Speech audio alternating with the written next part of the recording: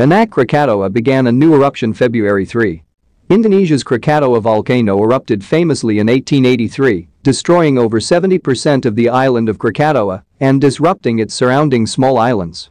In 1927, a new volcanic island known as Anak Krakatoa, child of Krakatoa, emerged from the caldera left behind in 1883.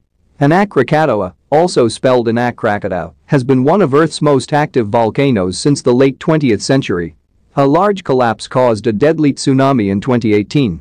This week, on February 3, 2022, Anak Krakatoa began erupting again. The European Space Agency, ESA, shared the image above from its Sentinel-2 satellite, showing the new eruption sending a thick column of gas and possibly ash rising to about 660 feet, 200 meters, above the volcano's upper rim. Volcanic ash can gum up an airplane's engines and even bring an airplane down. This week's eruption prompted the Anak Krakatoa Volcano Observatory to raise the aviation color code to orange.